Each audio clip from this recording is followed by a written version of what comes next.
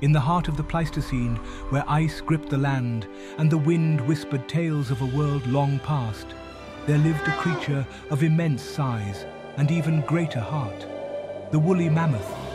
Not merely a beast of the Ice Age, but a social creature, a member of a complex family.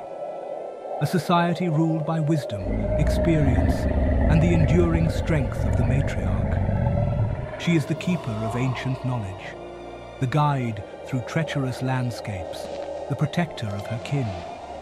Her every step echoes with the weight of responsibility, her every decision a matter of survival for those who follow in her massive footprints. For in this frozen realm, family is not merely a bond, it is the very essence of existence, a tapestry woven with loyalty, cooperation, and a love that defies the biting chill. Join us as we journey back to a time when giants walked the earth, and the bonds of family were the key to surviving a world of ice and snow. The matriarch, she is the pathfinder, the leader through blizzards and across treacherous ice bridges.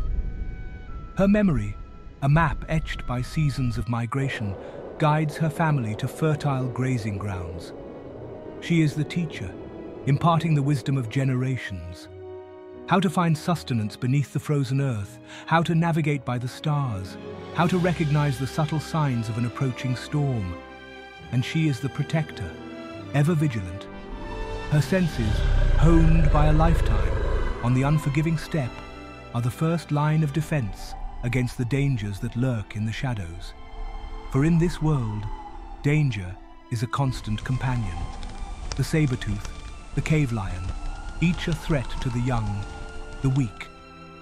But within the circle of the herd, under the watchful eye of the matriarch, there is a measure of safety.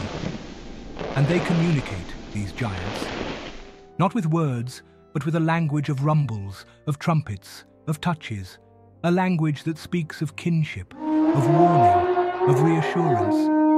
The young, they are the future.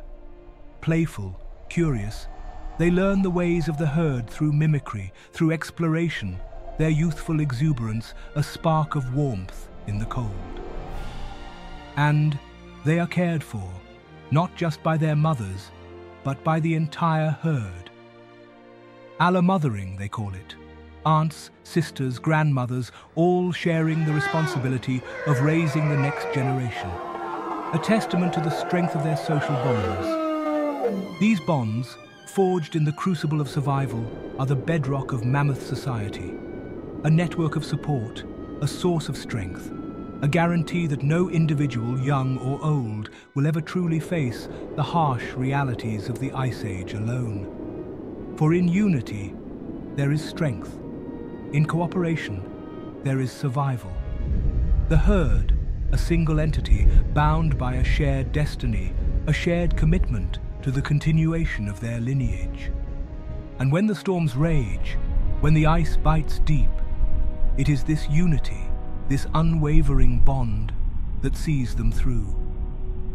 A testament to the power of family in a world that is both beautiful and unforgiving.